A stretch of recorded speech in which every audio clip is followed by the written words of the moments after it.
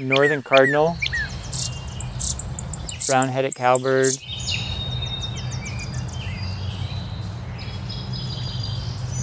I couldn't tell if it was a tanager or a grosbeak, Carolina wren, another Carolina wren, red-bellied woodpecker. There's a start. It gets worse, right? Like a couple weeks ago, peak migration. I just do a lot of earbirding and I do a lot of surveys by ear, and I've spent a lot of time. So here's something just to know, and then I want us to get back and moving, is that if you sing me a song or I listen to like a Beatles song that I love or something like that, I don't know the words. I don't know where the pitch goes. I don't have a natural knack for picking up songs like a lot of my friends do. A lot of my friends sing a song once or twice or 10 times and they get it. I can sing a song 30 times and I don't get it. I've put in a lot of practice and just listen to CDs over and over and over. I do have keen hearing, and my ears do a pretty good job of picking things out from a complex soundscape. But just to say, like, if you're like, oh, he has a special knack, like, I think I just put in a lot of practice hours, and you can do that too. Start small, you know, learn 5 birds at first, increase to 10 birds. And there's a lot of resources these days to hear bird songs. And it gets really fun. It gets really fun, yeah. I don't think I've ever heard so many birds at one time. Isn't it great? If we got up at about 5:51 this morning, we would have got to hear the dawn chorus, and we would have heard many birds singing all at the same time. And that can be a difficult situation. I like it aesthetically. I never try to really teach during the dawn chorus because there's just, you know, there'll be 40, 50 species all singing at the same time. And for most folks to try to pick individual songs out of that is just confusing. But forget trying to think about the dawn chorus. It's this experience on our planet, happens every day somewhere, and it's just a beautiful thing. Can you suggest a method or an app for if you hear a new bird song that you're hearing frequently around your house to identify it? Just to figure out, okay, that one's like a high pitch, or that one has like 8 notes, or... Right, how can you take the sound and get the sound identified? There's folks working on that where if you have a recording, it will make some guesses for you, but the technology isn't up to snuff yet. And what happens to me, I could show you on my phone almost every day. People call me or send me a text or a voicemail. Luke, it sounds like this. What is that one? Do you know that one? I'll play some for you. They're really fun, yeah. I should mention there is a search function for sound on the Audubon app. It's still a little bit confusing to use. Did you say you have tanagers?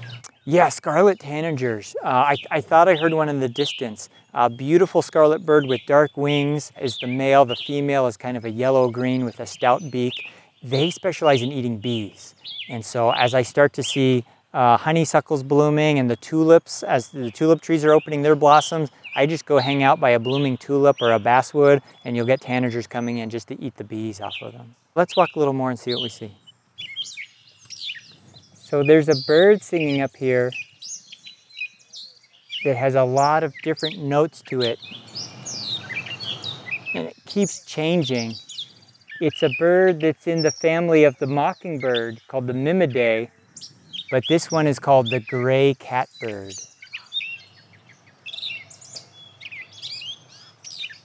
And you might just hear all sorts of different sounds and notes that it's making.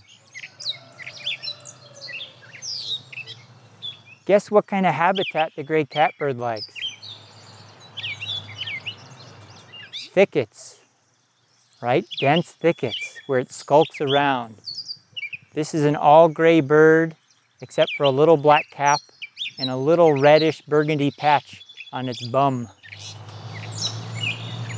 It's not as good of a mimic as the mockingbird or the brown thrasher, but it is in their family. Maybe we'll see it fly as we walk in that way. So he's perched up in a high place rather than taking cover. So we know he's feeling safe. There's a lot of behaviors we can observe in birds. And One thing that a lot of bird watchers will do, especially folks getting into bird language, is divide them into two big categories. One category is baseline, and that's a term that means the bird feels safe. Everything, it's either eating or cleaning its feathers or finding food or singing a song or making a nest. All of those things say, I'm feeling relatively safe in the moment. If a bird, however, is standing still, frozen, making alarm noises, or in immediate retreat, those are all things that are telling us the bird isn't feeling safe. Kind of obvious, but things to pay attention to. In this case, this catbird out in the open at a zenith perch, right, at the highest part it can be, wanting to show itself. It's not feeling like there's a Cooper's hawk or a sharp-shinned hawk about to swoop in and snatch it up. We could watch for a while and see, is he patrolling a territory? Or is he just staying in one spot, maybe hoping that some other female catbird with long eyelashes and nice toes is in the area? One thing that's been shown with the Mimidae family is that one of the ways they use song is to show their vitality. Brown thrasher is another mimic, and it's kind of the champion of like the most diversity of songs. If a brown thrasher lives to be 4 or 5 years old, it may have as many as 3,000 or 4,000 song varieties that it uses. So it's taking bits of other birds' songs, even its own original things, and remixing them in thousands of different patterns. It turns out that female brown thrashers will preference males who know more song types, more song variety than those who know only like 900 or 1,700, you know, not that impressive. But if you know 2,000 or 3,000 or 4,000 different song types, you're potentially showing the females, it probably took you a while to learn them. It's letting them know that like you're smart and you've been around for a while, you probably know how to survive. And then a female is going to deduce that if I mate with this person, we might be more likely to carry our young forward. Because one of the important things for us to know is that raising young is a dangerous and often not successful activity for songbirds.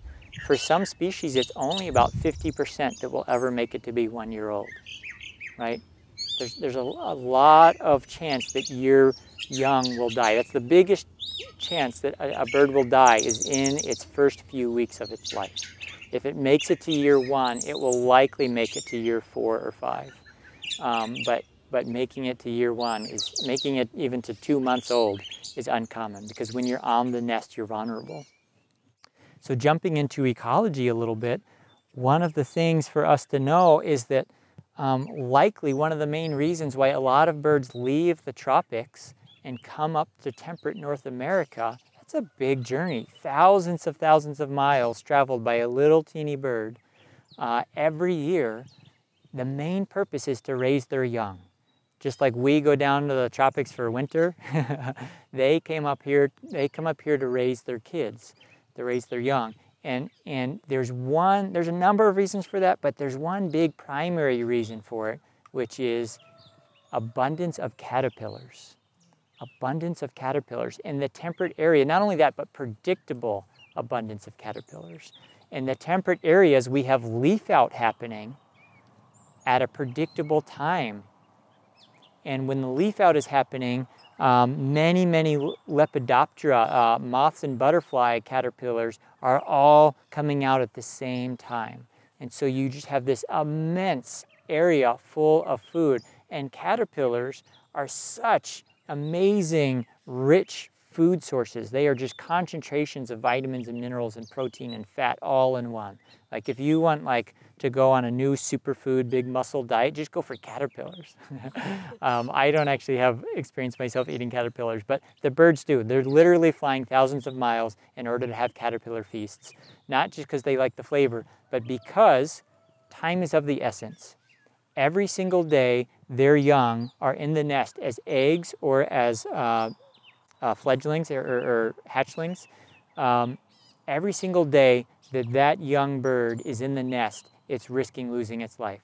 They want that part of the process to happen as fast as possible. In order to do that, they need to have as amazingly rich, mineral-rich foods as they can, energy-rich foods as they can. That's why they're going for caterpillars. So here's a piece to tie it into ecology and native plants that's really important, is that most lepidopteran species, moths and butterflies, things that make caterpillars, most of them are host-specific, or at least family-specific, but often there's only a few species that they're gonna lay their young on, and those plants are native plants. If you have a big field of a non-native plant, such as autumn olive or Japanese knotweed or kudzu, unfortunately, even though those might produce things that we can use, we can feed our goats, autumn olives have delicious berries. Matter of fact, even the birds love to eat the berries of autumn olives. They help spread autumn olive all over the place. However, when autumn olive takes over an entire patch of native habitat or a native ecosystem, then when the birds come back the next year and would like to raise their young, they won't be able to find food in that area because there aren't any caterpillars that are being laid and raised on autumn olive because it's a non-native species. So we need native plants in order to support young bird populations. Does that make sense? So even if a bird is eating privet berries and benefiting from it in migration in the fall, eating autumn olive berries, in the springtime, when it's time to raise their young, our populations are going to plummet if we have big non-native species impact. We need to be stewarding for native species as much as we can. So we've got Canada geese in the background. Oh, you've got a second one too? Okay. Oh, I see her now, yeah.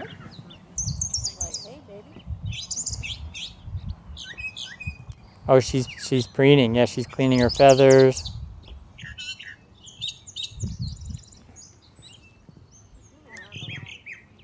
Only about 6 or 7 feet off the ground.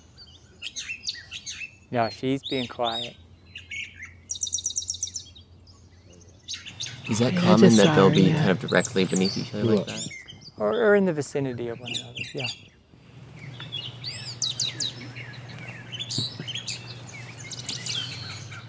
All right, let's mosey a little bit more. Birds have a good sense of smell. Most of our songbirds have very little sense of smell. Turkey vultures, on the other hand, fantastic smell. Crows, I understand, have pretty good sense of smell. A lot of birds that are prone to eating carrion, they've developed good sense of smell. Oceanic birds have incredible senses of smell, but often for particular things. There'll be certain pheromones or certain scents that can travel hundreds of miles and be detected by things like storm petrels or pelagic birds. I'll mention those cedar waxwings as we walk. So one of the things you learn as you learn groups of birds is that different species actually carry different traditions. I would even say that they have different culture. There is the cedar waxwings. Sometimes when the lighting is right, you can see that bright yellow tail. Sometimes if you get a good close look, you'll be able to see these nice little red waxy dots on their wings. And if you ever actually find a feather of a cedar waxwing, it does feel like it's a little bead of wax on the feather. I had a friend that had a cedar waxwing crash into her window and not make it, and she ended up taking some of the feathers and making little earrings out of them, which I think is illegal, by the way. But little black mask, nice thin pointy bill, a little bit of red, buffy breast, and a bright yellow tail stripe. From a distance, sometimes they can just look gray. They have a high-pitched call note that's too high for some birders to hear. It's like just on the edge of a lot of our auditory range, but it's a beautiful sound, and when you learn to hear it, you'll see a lot more cedar waxwings. This is a beautiful regal bird that travels all around. It doesn't just migrate north and south, it kind of roams in these big groups anywhere where there's like good fruit and good berries, and anywhere it can get drunk off fermenting berries. That's where it likes to go. And you will see when the June berries are ripening and becoming overripe, that the cedar waxwings will just be literally flying around like hiccuping and like drunk off of fermented berries. They really love the June berries or service berries. And pooping them on your car. And pooping them on your car, yeah. The Ingalls parking lot in Weaverville has a number of June berries in it, and I have had my car parked there for bird survey days, and I come back and my car's good luck is what they say. It's good luck. Beautiful bird. They often like to fly in groups of about 10 to 30. Sometimes I see them in groups of 100 or 200, but just to say, most of the time I see them in a group of 10 to 30. Kind of a specific quantity. And that can be really helpful because I only know a few other groups of birds that like to fly in small groups where they're close together like that fly in groups of 10 to 30. One of those would be pigeons. And do you think you would mistake this little bird for a pigeon? Right? You'll see pigeons flying around in groups of 10 or 30, which say, oh, it's not that. Another one would be European starlings. They can be in groups of thousands, but occasionally you'll get one in a group of about 20 or 25 or something like that. Starlings have a particular wing shape that I've learned to look for. They also have a little bit of a different flight pattern than the cedar waxwings. They also are a dark bird with a bright yellow beak. So if I can rule out starling, I'm getting closer and closer to cedar waxwing as being my most likely suspects. There's a few other things in there, but like as you begin to see what habits or traditions different species carry, it'll help you a lot with identification. Again, a group of cedar waxwings flying by often only takes me a few seconds to narrow it down to possibly being waxwings. And then if I just hear one little call note somewhere as they're crossing the sky, I know, boom, there's 25 cedar waxwings. Can be nice for surveying. What's really nice though is when you've planted mulberries in your yard, or you have a nice black cherry or a Juneberry, one of these native berry species, and they just come and perch and hang out in your yard for like a few days, and you get to look at them up close. The Carolina wren over here going bit-a-doo-da-bit-a-doo-da-bit, probably the same one, different song.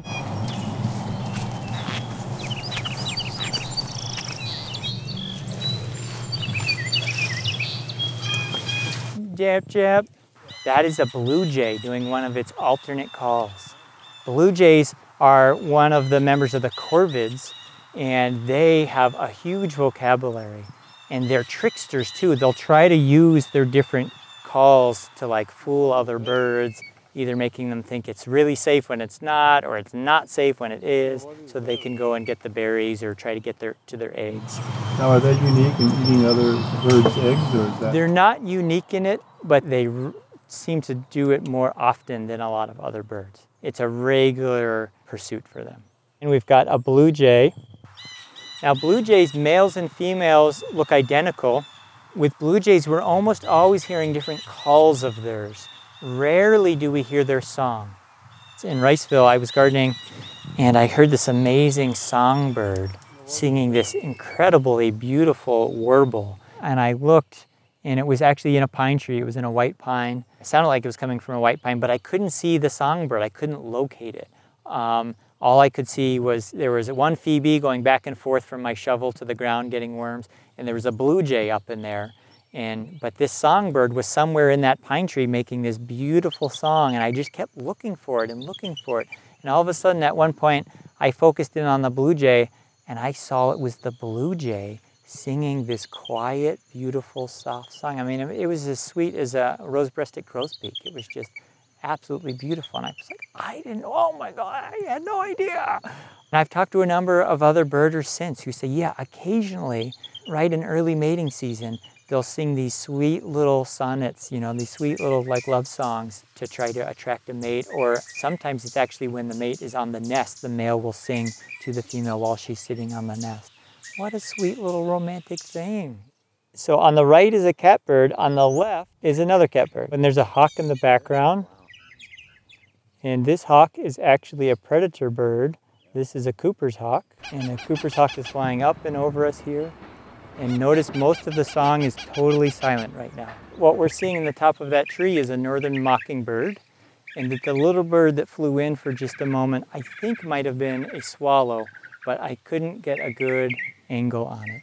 So I'm taking back saying it's a catbird. It's one of the catbird relatives. Another gray bird is not as dark as the catbird.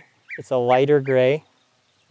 It has a longer tail and a little stripe across the eye. This is a northern mockingbird. I hear a catbird now in the distance going, meow, meow. There was a mourning dove. Catbird on top is a little smaller than the northern mockingbird. If the northern mockingbird flies, we should be able to see a little white in its tail and these nice white wing spots underneath the wings. And in terms of their song and the variety of song, is that fairly easy to distinguish since they're all mocking? With the mockingbirds, they usually repeat something, whether it's another bird or something they've just kind of patched together 3 times or more, sometimes 6 times even. The brown thrasher usually repeats things in couplets or pairs, doublets. Sometimes it does it once, sometimes it does it 3 times, but most of the repeats you hear will be in couplets. Gray catbird is just making all sorts of noises. Here's a noise, here's another noise, here's another. It's not repeating them. So brown thrasher usually repeating things in couplets. Northern mockingbird usually 3 or more times. Does that make sense? We've had tree swallows flying over us, which have quite a kind of shorter tail that is 2-parted, but just barely. Sometimes it doesn't even look parted, it just looks truncate. And then this barn swallow has longer 2 points coming off of its tail. If we had a little more light, we'd be able to see that they both have blue tops, the tree swallow and the barn swallow, but the barn swallow has a buffy, warm colored breast, a little bit orangey, and the tree swallow has an all white breast. This is a swarm trap over here in this tree by the hives to catch bee swarms, and a family of tufted titmice have set up home there. A swarm trap is to catch bees if they decide to book it out of their original hive and a new queen is leading folks to another place. They'll be like, hey, look, right here, there's this huge, beautiful cavity right in this tree right nearby, perfect. So you won't lose one of your swarms when they divide. In this case, the tufted titmouse, cavity dweller, has said, hey, look, this little maple tree has this great big cavity in it, perfect. It's even near a food source. We can eat some bees if we want to. There's the tufted titmouse just to the left of the swarm trap in a branch and down about 6 inches. When I was catching the swarms, there was a tufted titmouse that was just like bouncing around everywhere, not shy about me, really interested in the activity, and it was fun to watch them. Tufted titmouse is a bird we're going to talk about later this afternoon. We'll talk about multi-species flocks. And the tufted titmouse and the Carolina chickadees, they're actually in the same family. They're often buddies. They hang out together a lot. And kind of like we might have been in our early teens, they can be a little bit dramatic together too. They chat a lot, they gossip a lot. And as they fly about the woodlands or the hedgerows, they talk quite a bit. Matter of fact, they kind of make commentary on everything they see. So tufted titmouse, Carolina chickadee, both cavity dwellers, both are like the baton holders of a multi-species flock. They're the birds that are going first, and lots of other species will be following them through the woodlands or the hedgerows and eating food together. We'll talk about multi-species flocks later. One cool little fact about those 2 birds, Carolina chickadee and tufted titmouse, is that sometimes on a really cold snap and a cold night of a winter, if there's only so many cavities available, they'll actually nest up together. They'll use the same cavity together just to stay warm.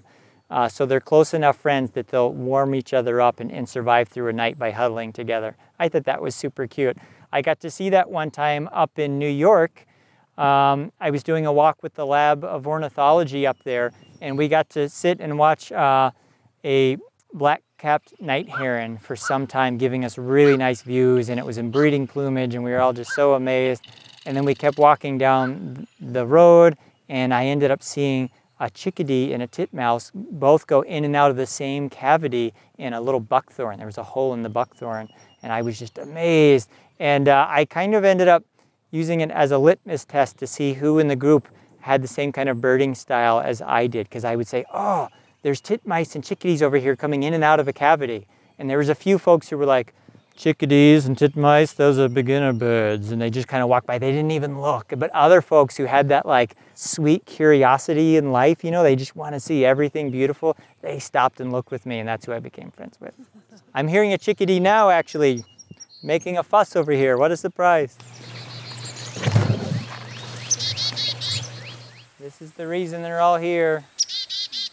If you want to listen to a northern cardinal, come in a little bit, because what I don't want to do is like totally freak this bird out.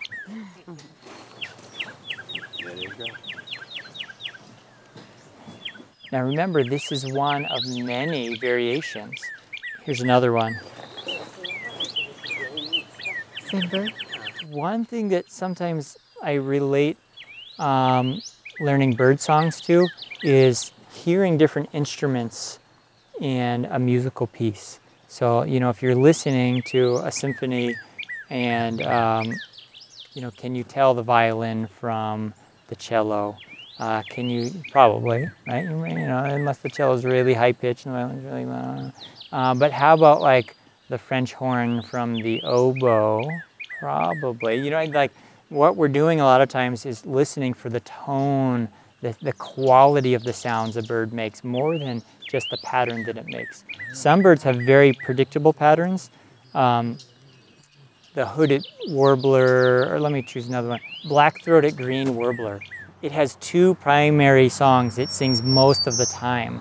One of them, the mnemonic for it is zee-zee-zee-zoo-zay, zee-zee-zee-zoo-zay. The other one is zee-zee-zoo-zoo-zee. If you learn those two, you'll recognize that bird most of the time. However, Carolina wren, it might sing something different every time, or northern cardinal even, but you'll recognize the quality of its tone. So again, I'm going to play you now one of its alarm calls. I can't even hear that, unfortunately. Here's another one. Oh. Yeah. It's just a song. Two different males calling back and forth. They might just be conversing and catching up. They might be competing a little bit or trying to show off, you know. And that can really look different for different birds at different times. There's some times where like you and your buddy both have strong crushes on the same person and it's actually uncomfortable. Like you're really hoping to be chosen over the other person. Or there's other times where like guys are just walking down the street hoping they look good to anyone who looks, you know? So it might be really friendly and even a bonding thing for birds. Like, am I projecting human culture onto the birds right now? Yeah, I totally am. But what I'm trying to emphasize is that we need to be careful with blanket meanings about when we say, oh, those birds are definitely competing because there's two males singing. It could be quite a variety of experiences for those two birds. They could be old chums that are just out singing together, out for a night. It may or may not be aggressive. And the way to learn that is by watching the individuals for a while, both getting to know the species and what's typical for that species or not, as well as getting to know the individuals and what's typical for the individual or not.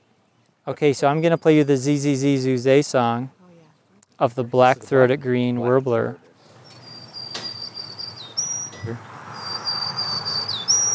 And again, this is a variation that's a little different than what I typically hear. I find that really common with iBird Pro. It's hard for me to find what I hear most of the time here. Subtleties of like a specific place. I can't help, they do with so many birds. I find that with iBird Pro that I think that they maybe went out of their way to find unusual things, because often, like Audubon, I could find that this is that second call, the z z zoo zoo z. Oh, and then z z z zoo zay. It's going back and forth. Now I wonder if it's two different birds. This is the black-throated green warbler, a woodland species that's very abundant. I think I actually heard one here just on Wednesday coming from somewhere over there. They're common in the woods. During spring, it's one of the birds I'll tally the most of if I'm in the woodland habitats. Yeah, not so much in the suburbs though. You'd have to have a big chunk of woods before you get black-throated green, yeah. Let's mosey down the road a little bit. One of the things I've really appreciated about this group is you all are like super tuned in, and I can feel like that there's like quietness inside you, which is great. That's not always the case. I teach a lot of different groups, and sometimes folks have trouble quieting down and tuning in. I grew up in Washington, D.C. I grew up in the city, and I grew up in an environment where I had to regularly practice tuning noises out. If I want it to feel peaceful, if I want it to sleep well, if I want it to just have a good conversation with a friend, I had to practice not hearing things. Yeah. When we get into connecting with our landscape, when we get into connecting with natural ecosystems and habitats and trying to see what's here, we're going to do the opposite of that. We're going to try to put our ears on every noise we hear. And that's a completely different thing for our minds and our senses to do, is to open the gates. A lot of times we need to do that to some extent anyway, right? Just for safety, we need to be able to hear, is there a car coming? At one point in our lives and in our ancestry, in our history, not that long ago, we wanted to hear if there were any predators nearby. And I just spent a year out in California and had 2 active mountain lions on the land that I was living on. That was nice for that. I also went down looking for black panthers in Florida a few years ago. Actually, I was mostly looking for birds, but I really wanted to see a black panther. Right, and they can be here too, absolutely. Well, I went down to Panther Pond, one of the areas with the highest black panther population, and I was looking for crested kerkaras and a number of fun birds. I was interested in seeing a panther, but you know how it is with like a big predator cat. You like want to see it from far away. And I had walked around already for 2 hours early in the morning before I came to the first sign near the campsite where I had camped, because I got in late at night. I didn't read the sign first. And there was a big sign that was like, warning, black panthers are active in this area. Don't walk alone. Consider not walking at dawn and dusk. That's when I was walking. If you see a cat, make yourself look big, make lots of noise. And then the last thing it said is, if it attacks, fight back. And I was like, oh my goodness. I just want to tell you, I was already tuned into sound because I was listening and looking for birds. But can you imagine how much more heightened my senses got on my like half an hour walk back to my campsite? I was like, wow, lots and lots of things like to eat birds, right? Another catbird over here just went, meow. You all hear that? Lots of things would love to eat a catbird, especially cats. Most of our songbirds are used to the fact that they are on the menu for raccoons and snakes and weasels and foxes and other birds, and, you know, the owls and the accipiters, the sharpshin and the Cooper's hawk. There's all kinds of things, cats, dogs, humans, right? For thousands of years, humans have been eating songbirds. Matter of fact, most of the time when we scare these little birds, they fly a certain distance and a certain height away from humans that's particular to humans. And it's about the distance they need to be for a human to not be able to throw a rock accurately at them. Yeah. So one thing for us to know is that these birds have to be aware of potential predation almost every instant, almost all the time, every day. And that is one of the ways that we as humans, as we tune into the birds, we can start to get a sense of what's going on in the landscape. When that Cooper's hawk flew over, did you all hear the quiet? There was one bird that kept singing, but everything else was quiet. I'm going to guess, by the way, that that bird kept singing for a very particular reason. It was one of the birds that was closest to us, and it was using us as what's called a bubble of safety. It was basically being like, I'm betting that Cooper's hawk won't come close to that group of birders. They got like equipment and like lenses, and like that Cooper's hawk's probably not gonna. So it was using us as this safety area by being close with us. But almost all the other birds just went, let's go towards these Canada geese. Red-shouldered hawk is in flight, coming above us. Its shoulders are a warm chestnut rufous color. And one of the things that helped me with an identification feature is when it took off, there was a little bright patch on the ends of its wings. And they're what we call windows. For some reason with the red-shouldered hawk, it's very common for them. Most of the time, they'll have a little thinning in where their primary feathers meet their secondary feathers, wing feathers, and a little bit of light shines through. I'll go ahead and play a red shoulder. But interesting that it took off of that fence, and when it flew towards us, this is the same spot those other two red shoulders flew to before. And actually I hear a blue jay in the background almost imitating Ron. Blue jays love to imitate hawks, and some of them are quite skilled at it. Here's one of them. That's a blue jay? No, this is a red-shouldered hawk. But boy, blue jay can do this really well.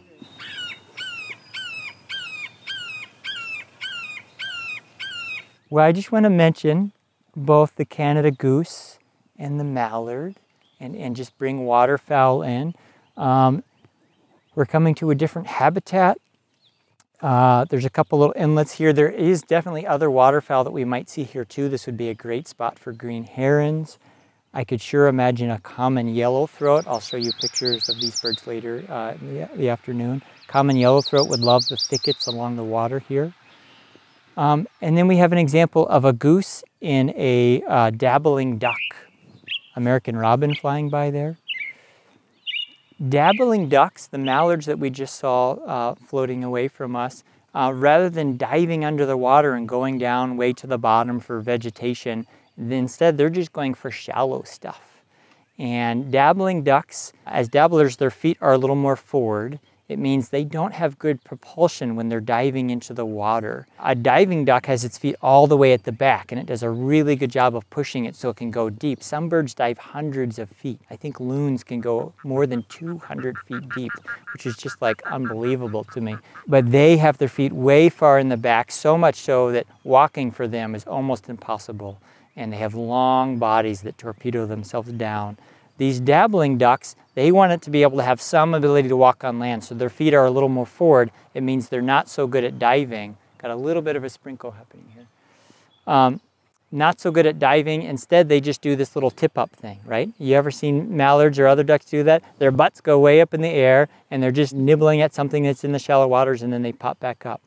Watch ducks a lot, and you'll see that they have methods for being safe while this is happening. Usually at least one duck of a bunch will stay up while the others are dabbling down. Somebody is keeping a lookout.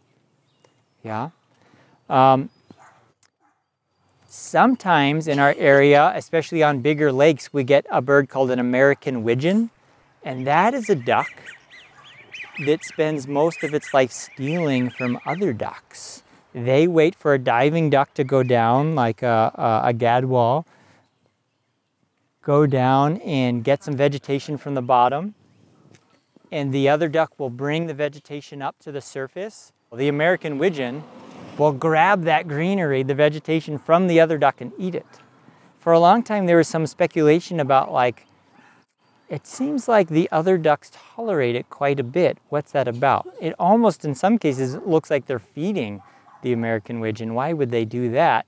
And some ornithologists spent some time with it and were able to show that the American widgeons were actually doing the same thing. They were keeping watch. They would stay up at the top, and they would be able to warn other ducks when there were predators coming from above, so that the other ducks, when they first pop up, they're really vulnerable, so that they would know.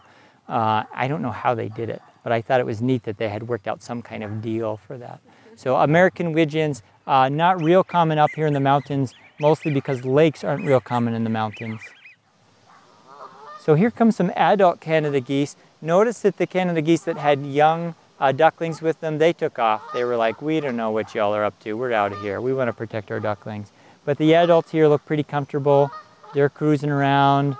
Looks like a couple of them are flirting. Some are looking for food. One of them has its head up right now, walking towards us. Now they're all down. If we were to go a little bit closer, we would see some very predictable goose behavior, which is as soon as we got anywhere near them, one of them, probably a dominant or older goose in the bunch, would keep its head up and it would stare at us. And if we continued to move towards them, it would go from head up to really good posture. It would actually move its head very straight up and give us a look. It would be like right in your eyes. And the other birds, even if they were down eating, would notice that. Out of the corner of their eyes as they're down nibbling, they would notice that that other duck went from like this to like that. And then if that one goose, if we kept going in their direction, we didn't change course, it would just make one little goose noise, and immediately probably all the birds would either quickly walk away or fly away if they felt like the threat was enough.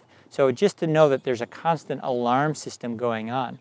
You can avoid that alarm system entirely, by the way, by how slowly you walk, what you're up to, we'll talk about the honoring routine later, but there's little things you can do that let other creatures, not just birds, but birds and other animals know that, that you're okay, that you're comfortable, that you're in baseline behavior. Matter of fact, if you stopped and ate some chickweed or some wild violets and were nibbling on stuff and like didn't look at them, like looked in the other direction, they'd be like, huh, maybe he's not hunting. Maybe he's just out gathering chickweed, you know?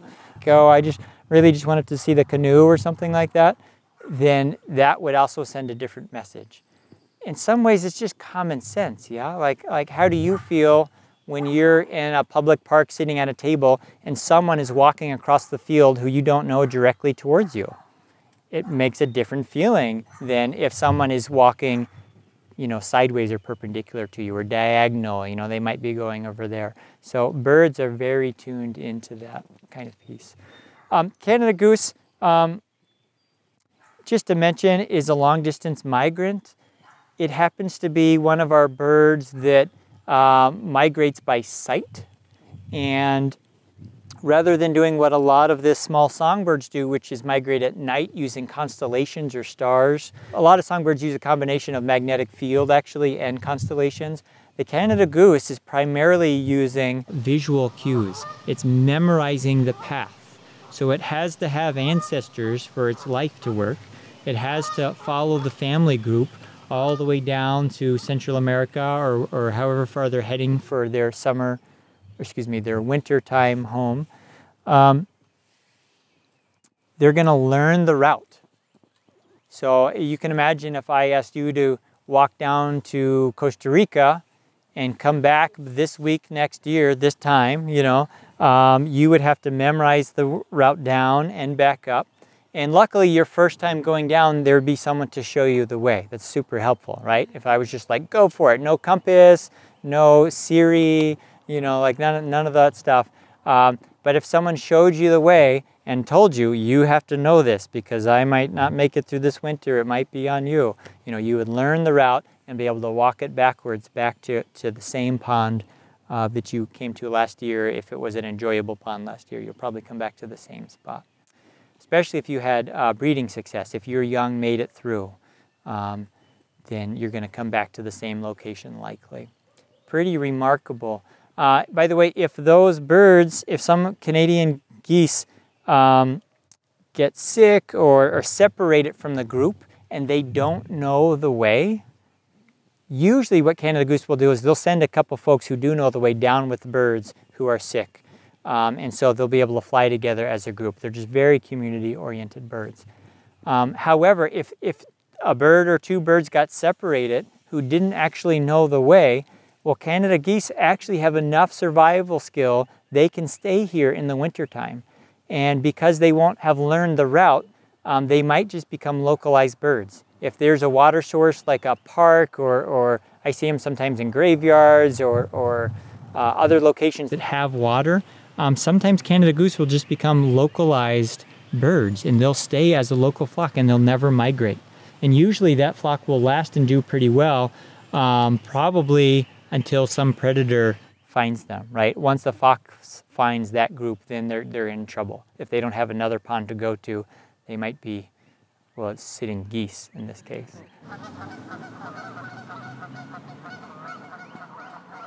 It's actually the males that are lower in pitch and the females are higher in pitch, and they often call back and forth to each other.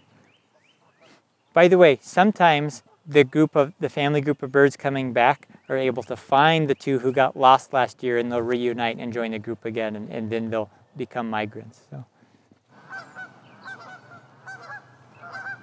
So the red-shouldered hawk is probably not looking for a gosling. Probably not even baby birds. Red-shouldered hawk is in a group of hawks called buteos. And in our area, the common buteos are red-shouldered hawk, broad-wing hawk, and red-tailed hawk.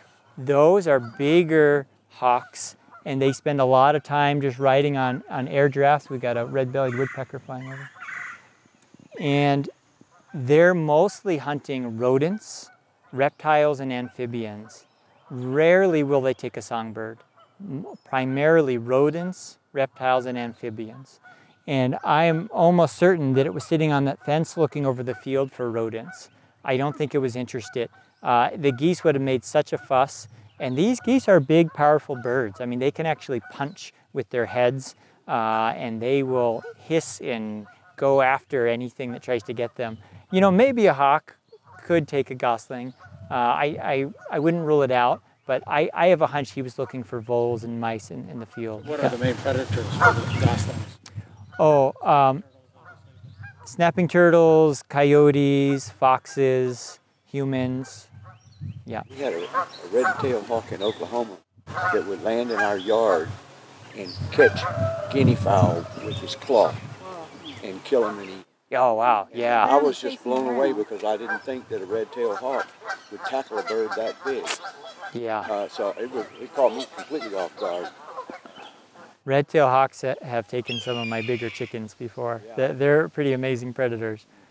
Yeah, geese are tough. Swans, super, super tough bird. Oh my goodness. I think I just heard a yellow-billed cuckoo. Now the call it was doing was like a, which is known as its rain crow song, which often it does just before a thunderstorm. So we might not want to hang out for too long. One thing about yellow-billed cuckoos is they tend to perch in one spot for a long time. So with other birds, what I'll be doing is using my wide-angle vision, waiting until I see movement, and then when I see movement, okay, I just saw a bird land on that branch, I'm gonna go like that. And I've practiced doing this over and over and over. And I'm gonna mention that more, practices that you can do to get sharp on birding. That's the number one thing though. And what I'd love for you to do is walk out into your yard, or if you take your dog on a walk, or you just wanna go for a walk yourself, and practice choosing small objects. Actually, at first start a little bigger, and then go smaller and smaller, and just try to put your binoculars on as fast as possible. So I'm just gonna choose a leaf, I'm gonna choose a license plate, I'm gonna choose a rock, and I'm just gonna choose an object and see how quickly I can get it in my binoculars and my binoculars correctly focused on them. It sounds a little silly. I guarantee you, the more you do it, the faster you'll get at it. It's not that hard of a thing to practice too. It just takes like diligence. And when that happens, when you get good at doing that, all of a sudden at some point, a yellow-billed cuckoo will fly into a branch, it will stop, you'll have a half a second to put your binoculars on it, you'll get it in focus enough to see it was a yellow-bill and not a black-billed cuckoo, and then it might fly away. That might be your look at a cuckoo for the year. It's not that that's what birding is all about, but sometimes it's really nice to know which bird it was that sat for just a second. You know, I had a nice experience with the black-polled warbler, one of the long-distance migrates that goes way up to northern Canada, and it flew into a yard in West Asheville, and I just happened to get the one moment when it stopped, and then it flew, and I didn't see the bird again, and I was like, oh, yeah. Luckily, 2 others ended up coming to that yard and spending about 5 days there a couple weeks later, but I didn't know that at the time, so I was really happy to see a black-polled warbler. Let's go ahead and mosey back, and well, questions, comments, thoughts on geese or mallards or wetland areas? What was that third boodio that you mentioned, besides the red tail and the red? Broadwing hawk, yeah, would be our third common. And then yes, yellow-billed cuckoo is a bird that I thought I heard here for a minute. I know, yeah, they're not real common here, and because they just stay in one place, it can be hard. If you just watch that tree for an hour, maybe it moves once. So it's gonna be hard to get your eyes on it. And they're really good at like getting right here, right? It's like, they know exactly where you are, and they're gonna hide behind something else and have that leaf right in front of them. And so you might get to see their long tail hanging out. You can identify the two species by the tail, by the way, but you know, it'd be nice to get a better look than that. Tell us the sound again. Why don't I play it for you? Because my imitation, yeah.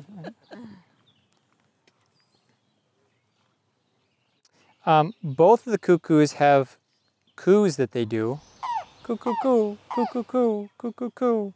The yellow-billed tends to do longer series, usually of 8 or 9 or 10. The black-billed cuckoo tends to do 4s and 5s and is a little faster. It can be hard to tell them apart just by that. But the yellow-billed cuckoo has this other song, this alternate song. Yeah. Very distinct. Oh yeah, kind of gargle. Anybody want to try to imitate that? Oh, there you go. Wow, that was excellent. Keep him with you. I was like, Oh, you're amazing. tricksters. All right, let's mosey back. Again, we're hearing song sparrow, of course, the Canada geese. He's excited about